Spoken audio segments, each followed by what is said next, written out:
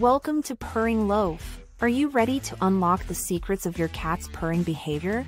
In this video, we will explore the physical, biological, and emotional significance of cat purring. So, grab your cat and join us as we uncover the mysteries of feline communication.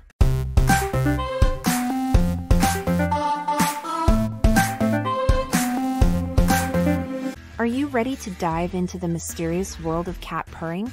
Well, you've come to the right place. In this segment, we're going to introduce you to the basics of cat purring and what makes it such a unique and fascinating behavior. First things first, let's talk about the physical aspect of purring. Cats have a unique skeletal and muscular structure that allows them to purr, and it's controlled by the central nervous system. But here's the kicker, not all cats can purr. So, next time you hear your cat purring, remember it's a special ability that not all cats possess.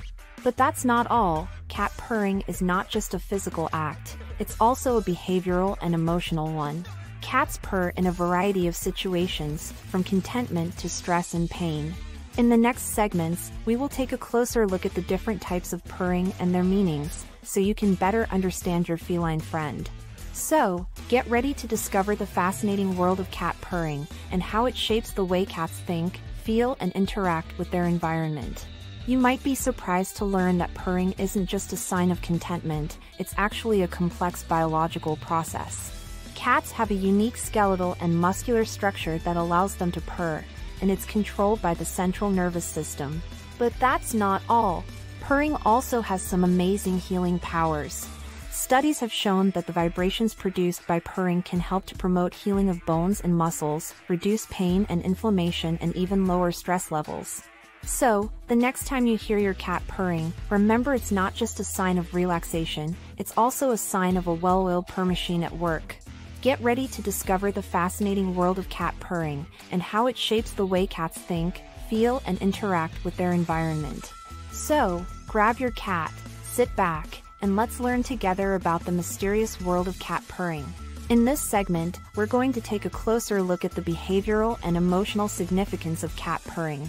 As we previously discussed, cats have a unique skeletal and muscular structure that allows them to purr, and it's controlled by the central nervous system. But it's not just about the physical aspect. Cats purring also has a lot to do with their behavior and emotions.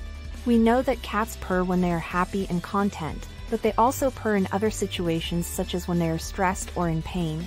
The purring can be a sign of pain or distress. In such cases, it will be a low-frequency, rumbling purr. However, purring can also serve as a form of communication between cats and their human caregivers.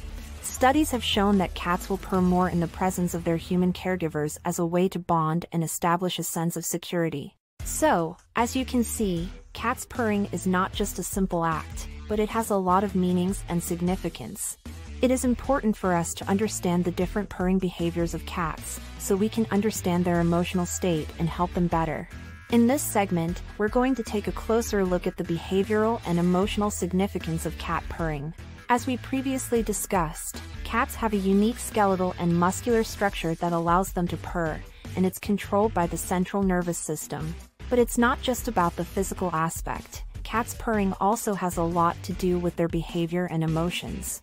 We know that cats purr when they are happy and content, but they also purr in other situations such as when they are stressed or in pain.